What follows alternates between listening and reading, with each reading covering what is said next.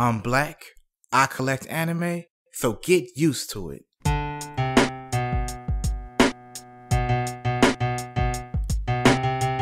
B-Dub, the anime master. B-Dub, the anime master. B-Dub, the anime master. B-Dub, the anime master. Dragon Ball Z, the anime master. Here we go, the anime master. Dragon Ball Z, the anime master. Here we go, the anime master. What's up, y'all? B-Dub, the anime master, is back for anime DVD and Blu-ray reviews. Today I have Samurai 7, the complete box set.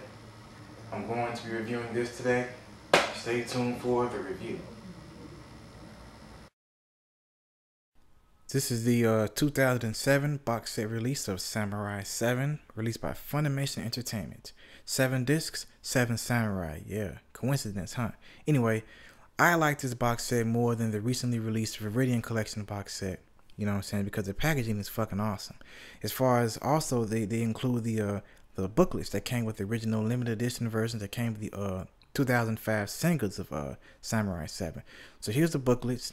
These guidebooks contain you know, Japanese production notes, you know, pictures, you know what I'm saying, behind the scenes with voice actors, directors, animators, writers, you know.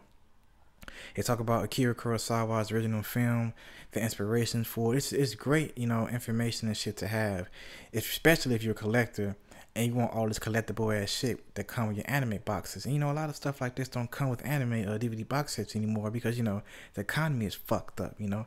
Niggas ain't buying shit, so they gotta be cheap with it. Anyway, that was a guidebook section. Here is now the box set.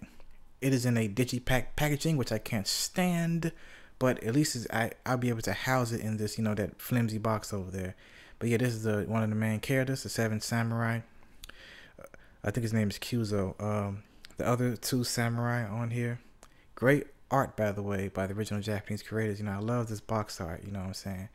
Anyway, let's open up the digipack packaging and see all 7 discs.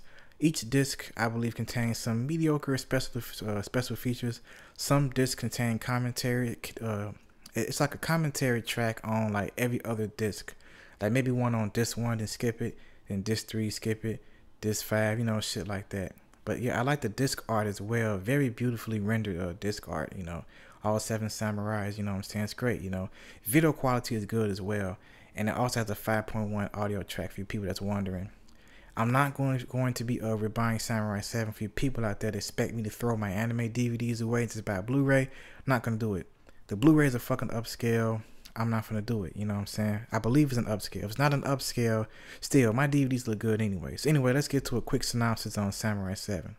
Samurai 7 is a futuristic anime retelling of Akira Kurosawa's 7 Samurai movie that was made back in the 1950s in Japan. A very great and very high regarded action Japanese samurai sword film with a lot of heart and charisma and great character development.